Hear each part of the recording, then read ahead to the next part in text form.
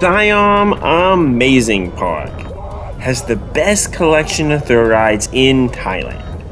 This collection includes a drop tower, log flume, 2 looping roller coasters, solid inverting flat rides, dizzying spinning rides, and a water slide that tries to throw you off of it. But which rides are my favorite? Find out as I rank the top 20 rides at Bangkok's Siam Amazing Park. I have not experienced Giant Drop, the intimate drop tower, as it was closed on my most recent visit and broke down before I got to it on my first visit to the park. This is a shame, as it would likely rank very high on this list.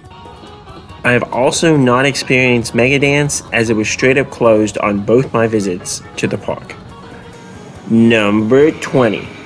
Tagada Disco. My rides on this have always been alone, so I probably haven't gotten to experience the full power of this ride. Riding without any restraint is a bit unnerving, though, as you're bounced around as it spins. With a fuller load, there's a lot more potential this ride could offer, but it stands as a rather basic spinning ride from what I've experienced. Number 19. Siam Lagoon. Having a collection of smaller family slides as well as cooling water sprays is just inviting, even for an adult. This area is basic and similar to many others in water parks around the world, but it is such a welcome sight on a hot Thailand afternoon. Number 18. Twin Dragon.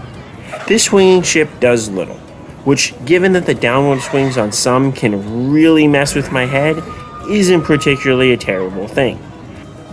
However, I did get a small drop feeling on the apex of the swing sitting in the furthest back seat. Not much floating out of my seat, but a little drop feeling. Number 17. Takeoff.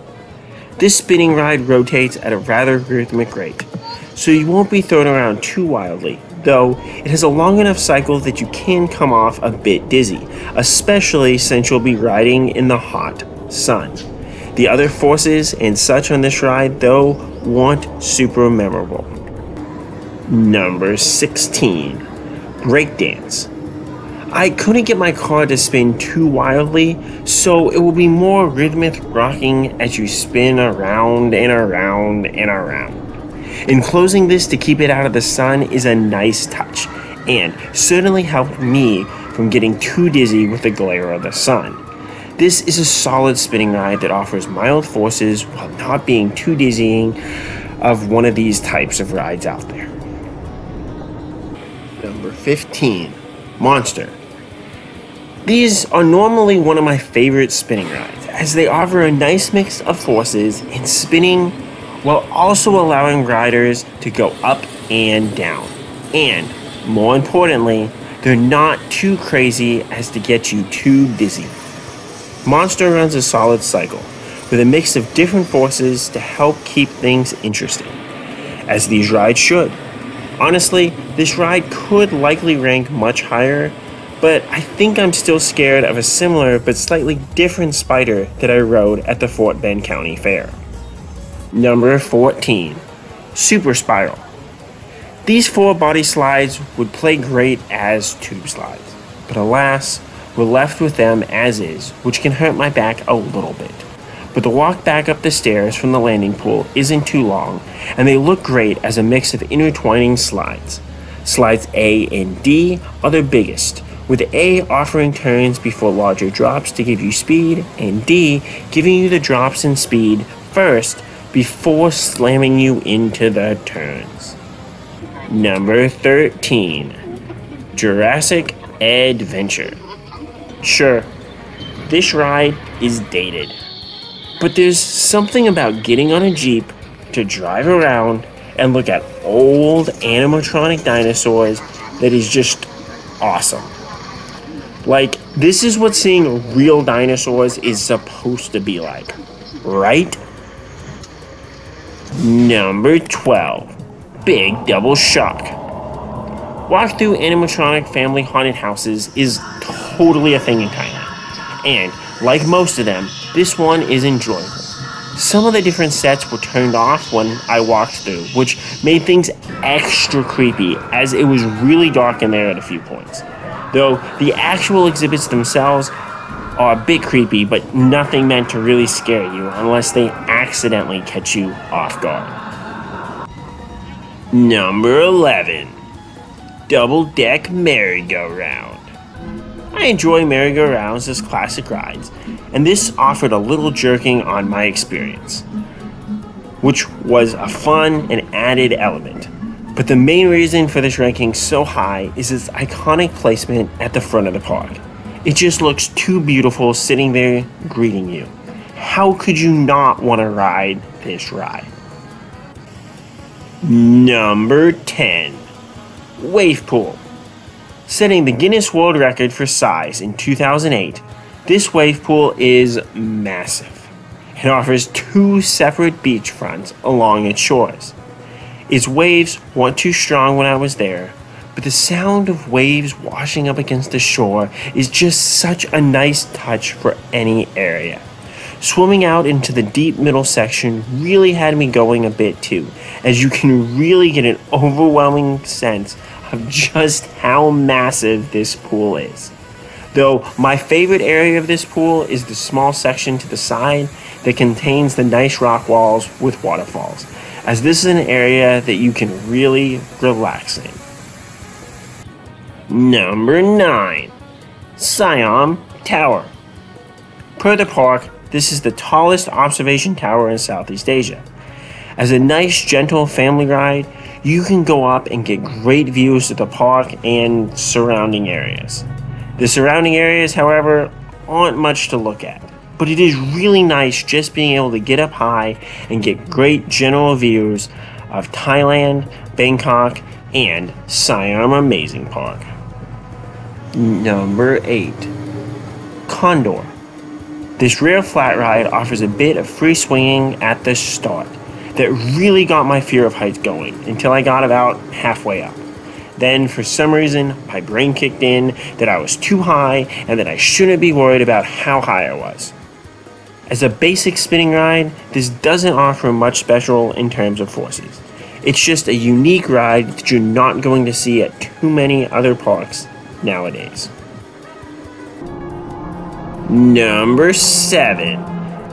Enterprise.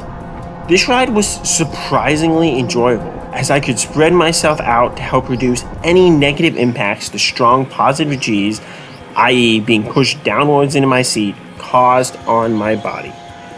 This allowed me to enjoy the various forces of this ride, including some swinging towards the start and a bit of hang time over the top of the inversion. Number 6. Rock and Roll. This flat ride has free spinning gondolas that wouldn't even lock during the loading process. Then, your gondola's arm will go over a tire track to help start you off flipping. If you have a more balanced car with 2 people, you will likely continue to flip for the rest of the rotation until this track helps you start flipping again. I rode by myself, so the flipping did stop about halfway around the track on some of my laps, but only having a rope belt holding me in a very open gondola was an unnerving experience. Though, since I started flipping so much, I really didn't have time to think about the lack of restraints. Number 5. Boomerang.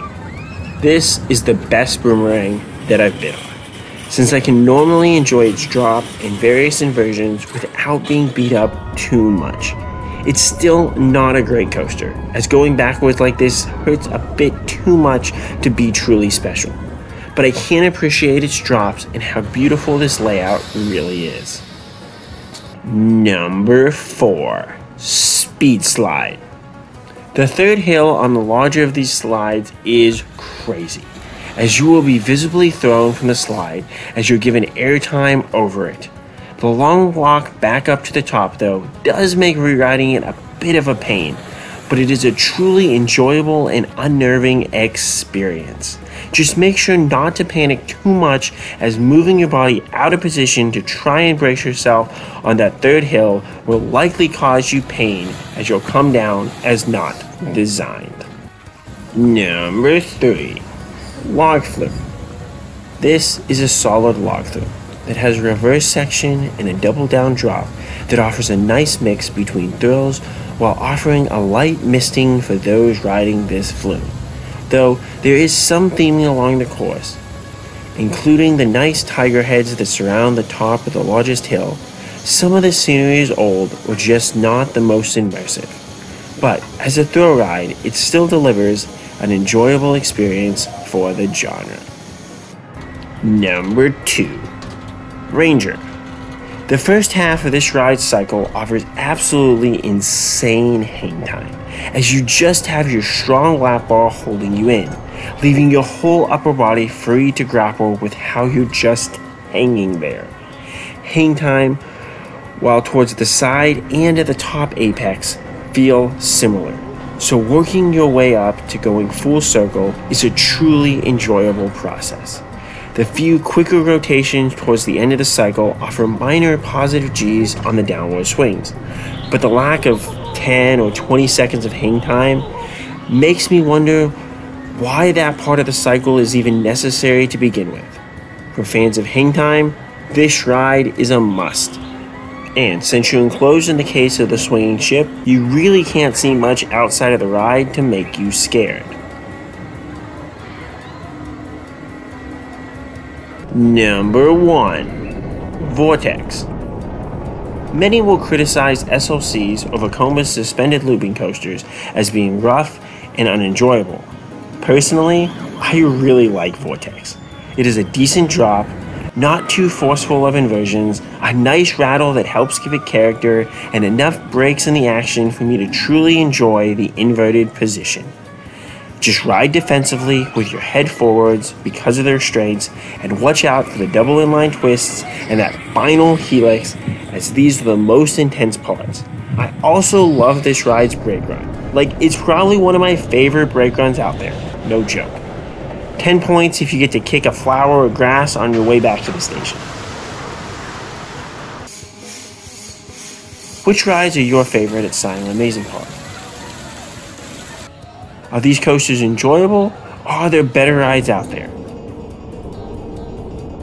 Have you gone in to ride any of the defunct rides or coasters? Let me know. And, as always, Cup Kun Crap.